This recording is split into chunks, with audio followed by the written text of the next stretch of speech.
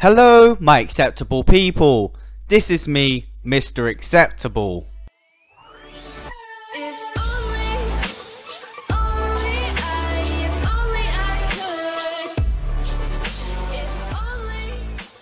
So, as you can tell by the title, today I'll be talking about fandoms. Before I start this video, for those of you who do not know what the word fandom means, let's head over to the most reliable source on the internet for finding out the definition of stuff, UrbanDictionary.com. Fandom, the community that surrounds a TV show, movie, book, etc. Fanfiction writers, artists, poets and cosplayers are all members of that fandom. Fandoms often consist of message boards, live journal communities and people. So based on the fact that Urban Dictionary is always right, not. If you're part of the and people category, even if you're not a fan of nothing, presuming you are a person watching this, if you're not, you're an alien, that's so cool. Hi, nice to meet you, this is Earth, it's a bit messed up. You are still part of the fandom. Deal with it. I've met a few people that you might consider celebrities or well known and have their own fandoms, like I've met this guy and this thing and a couple of other YouTubers, but I've not really had that fandom moment where I've got really excited and just wanted to go and literally kill myself over the person. I personally believe that I would never have that fandom moment because I believe that if someone that is quite famous or well known, they're probably not going to meet you, and even if they do meet you, they're probably not going to remember you.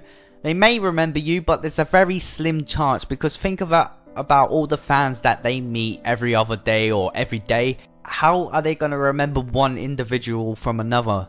They could, but I highly doubt it.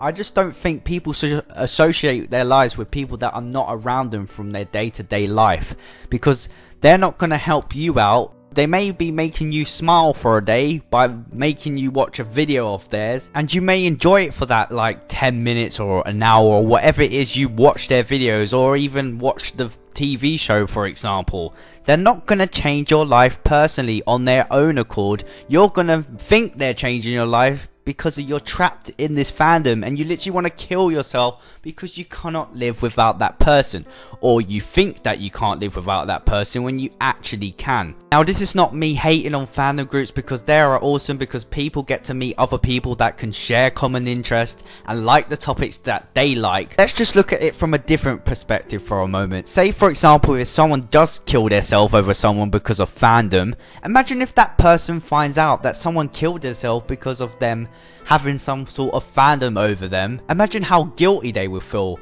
Unless they're a really sinister person, and it pains me to say it, there are people that actually don't care if other people commit suicide, but they can think whatever they want. Even if the person's guilty or not, one person has committed suicide because of fandom, and that is just not okay. That's when fandom is just wrong. I'm just going to end this video here because I can talk about this subject forever, but I don't really want to go on and offend more and more people as I go along, because this is very a sensitive subject when you actually mention about the suicides that involves the fandom. Because when you mention suicide, it just gets serious, and people do get offended by certain things because you can't please everyone, and I do try and stay on a neutral side with things, so please bear that in mind. I'm not trying to hurt anyone. If I do mention certain topics and give my opinions, just remember it's just my opinions, it's not facts, so you don't have to agree with me, you don't have to disagree with me. Just have your opinions and have your say down below in the comment section. I want to know your opinions about